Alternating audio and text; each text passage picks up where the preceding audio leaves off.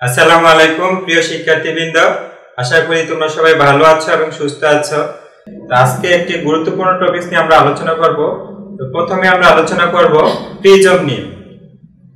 তাহলে প্রিজম কাকে বলে? প্রিজম হচ্ছে তিনটি পরস্পর ছেদী সমতল পৃষ্ঠ দ্বারা স্বচ্ছ সীমাবদ্ধ মাধ্যমকে বলা হয় প্রিজম। এবং প্রিজমের মধ্যে দিয়ে আমরা আলোর প্রতিসরণ দেখব। এখন প্রিজমের যেই দুটি তলের মধ্যে দিয়ে আলো প্রবেশ করবে এবং আলো নির্গত হবে, এই দুটি তলকে বলা হয় প্রতিসারক তল।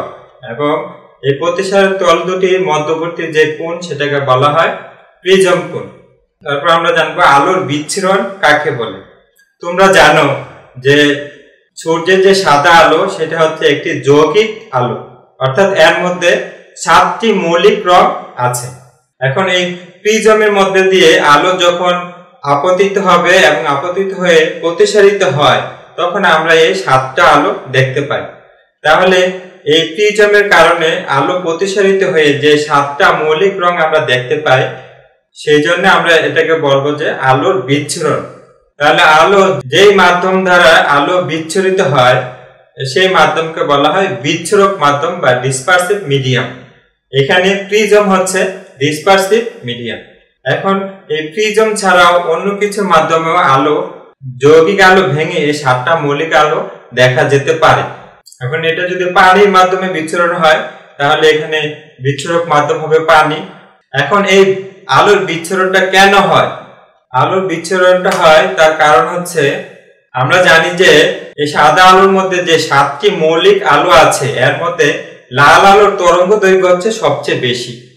এই সাদা আলোর মধ্যে লাল আলোর তরঙ্গ দৈর্ঘ্য বেশি, এবং এই তরঙ্গ দৈর্ঘ্য বেশি হওয়ার কারণে সাদা আলো রশ্মি যখন এই প্রিজমে আপতিত হবে, তখন এই লাল আলোর তরঙ্গ দৈর্ঘ্য বেশি হওয়ার কারণে আমরা জানি যে আলো যখন হালকা মাধ্যম থেকে ঘন মাধ্যমে আপতিত হয়, তখন অবিলম্বের দিকে বেঁকে যায়। তখন এই বাঁকাটা তার তরঙ্গ দৈর্ঘ্যের উপর নির্ভর করে। তাহলে এই লাল আলো হচ্ছে তরঙ্গ দৈর্ঘ্য বেশি, যার কারণে এটা একটু কম বেঁকে যায়। এবং এই মৌলিক আলোর মধ্যে বেগুনি আলো হচ্ছে, বেগুনি কালার আলো বা ভায়োলেট আলো হচ্ছে যার তরঙ্গ দৈর্ঘ্য হচ্ছে সবচেয়ে কম। এবং এটার তরঙ্গ দৈর্ঘ্য কম হওয়ার কারণে এটা যখন হালকা মাধ্যম থেকে ঘন মাধ্যম অর্থাৎ প্রিজমের মধ্যে দিয়ে প্রতিসারিত হবে, তখন সেটা আরো বেঁকে যায়। আলো প্রতিসারিত হয়ে বেঁকে যাওয়ার কারণে এই 7টা আলো আমরা দেখতে পাই। তাহলে এটাকে বিচ্ছুরণ বলে। এবং তোমরা জানো যে আকাশে বৃষ্টি হলে আমরা মাঝে মধ্যে রংধনু দেখতে পাই।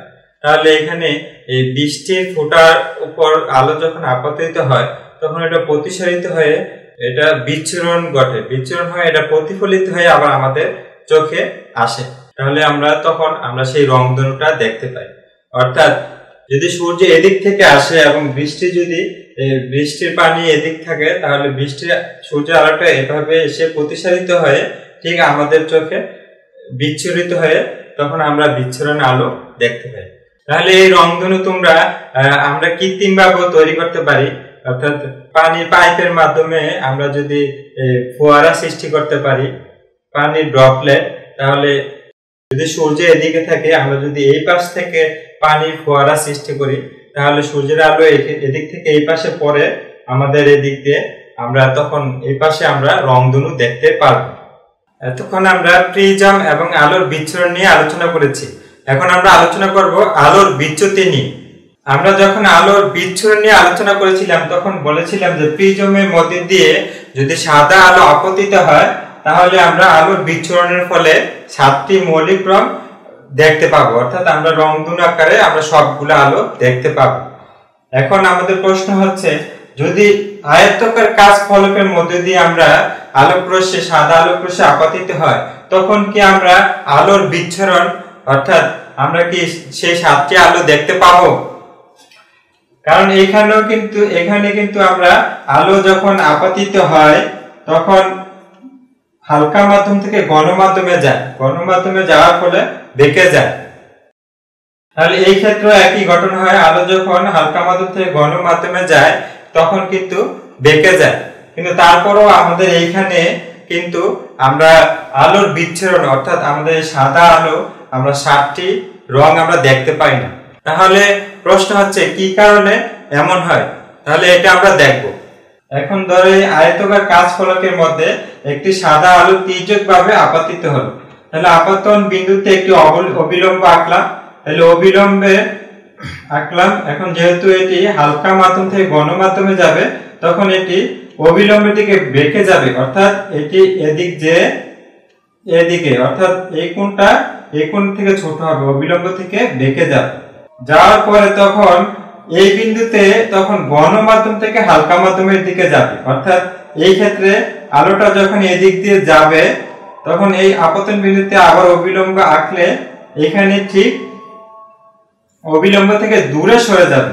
তাহলে এখানে আলোক রশ্মিটা যখন এই বিন্দু থেকে আপতিত হয়ে আমাদের চূড়ান্ত যে রশ্মিটা, এখন এই আয়তাকার কাঁচ ফলকটি যদি না থাকতো তাহলে এটা সোজা এই বরাবর যেত।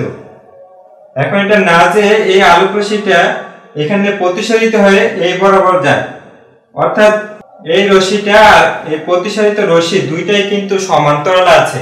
অর্থাৎ এই আলোক রশ্মিটা এখানে প্রতিসরিত হওয়ার পর চূড়ান্তভাবে এটার কোনো বিচ্যুতি হয়নি, অর্থাৎ এটা সমান্তরালে, অর্থাৎ সোজা সে প্রতিসরিত হয়। তাহলে সোজা প্রতিসরিত হওয়ার কারণে আমরা বলতে পারি যে এইখানে আমাদের যে আলোর বিচ্ছুরণ, অর্থাৎ যে সাতটি মৌলিক আলো এটা এখানে দেখা যায়নি। এখন প্রিজমের ক্ষেত্রে যদি আমরা চিন্তা করি, এখানে দেখো এখানে যদি আলোক রশ্মিটা তির্যকভাবে এই বিন্দুতে আপতিত হয়, আপতিত হলে আমরা এখানে একটি অবিলম্ব আঁকলাম। অবিলম্ব এটা হচ্ছে আপতন কোণ। এখন এটা হালকা মাধ্যম থেকে ঘন মাধ্যমে যাবে, অর্থাৎ অবিলম্বের দিকে বেঁকে যাবে। তখন আলোক রশ্মি এদিকে না যে এই অবিলম্বের দিকে, অর্থাৎ এই কোণে যাবে। তাহলে এখানে অ্যাঙ্গেল এটা হচ্ছে R1। এখন এই দিক দিয়ে যাওয়ার সময় আবার যখন এই বিন্দু থেকে আসবে, এই বিন্দুতে আপতিত হবে, তখন আমরা যদি এখানে একটা অবিলম্ব আঁকি, তল বরাবর অবিলম্ব, তাহলে এখানে এই ঘন মাধ্যম থেকে যখন হালকা মাধ্যমে যাবে তখন সে আপতন কোণ এখানে R2 থেকে এই I2 বেশি হবে, অর্থাৎ দূরে সরে যাবে, অর্থাৎ এদিক যাবে। এখন আলোটা আমাদের সোজা এই বরাবর যাওয়ার কথা ছিল। এখন এই প্রিজমটা যদি না থাকতো তাহলে এই আলোটা সোজা এই বরাবর দিকে চলে যেত, কিন্তু এই প্রিজমটার কারণে প্রতিসরিত হয়ে এটা ঠিক অনেকটা উল্টো দিকে, অর্থাৎ এই দিকে বেঁকে যায়। তাহলে এটা কত ডিগ্রি কোণ বিচ্যুত হলো, অর্থাৎ কত ডিগ্রি বেঁকে গেল। তাহলে আমরা যদি এটাকে আমরা সামনের দিকে বাড়াই আপতিত রশ্মিকে, এবং এই প্রতিসারিত রশ্মিকে যদি আমরা পিছনের দিকে বর্ধিত করি, তাহলে যে কোণটা আসে এই কোণটা এটা হচ্ছে ডেল্টা, অর্থাৎ এই ডেল্টা কোণ বিচ্যুত হয়। তাহলে এই তল দুটি অ্যাঙ্গেলে থাকার কারণে এই আলোক রশ্মিটা যখন আপতিত হয়ে প্রতিসরিত হয়ে, অর্থাৎ এই রশ্মিটা একটা বিচ্যুতি হয়। এই আপতিত রশ্মিকে যদি আমি সামনের দিকে এবং প্রতিসারিত রশ্মিকে যদি আমি পিছনের দিকে বর্ধিত করি এই বিন্দুতে, এবং এই বিন্দুতে যেই কোণ উৎপন্ন হয় সেটাকে বলা হয় বিচ্যুতি কোণ। তাহলে এখন আমরা বুঝতে পারছি যে এখানে বিচ্যুতি কোণের কারণে আমরা এখানে যে আলোর বিচ্ছুরণটা আমরা দেখতে পাই। তাহলে তোমরা এই সংজ্ঞাগুলো খুব ভালো করে মুখস্থ করবে এবং বইটা ভালোভাবে রিডিং করবে। তাহলে নেক্সট ক্লাসে আমরা একটি প্রিজমের ন্যূনতম বিচ্যুতি কোণ কাকে বলে শিখবো, এবং এর ন্যূনতম বিচ্যুতি কোণের সাথে প্রতিসারণের একটি সূত্র আমরা প্রতিপাদন করব। তাহলে তোমরা বইটি ভালো করে রিডিং করবে। তো আজকে এই পর্যন্তই। ধন্যবাদ সবাইকে। আল্লাহ হাফেজ।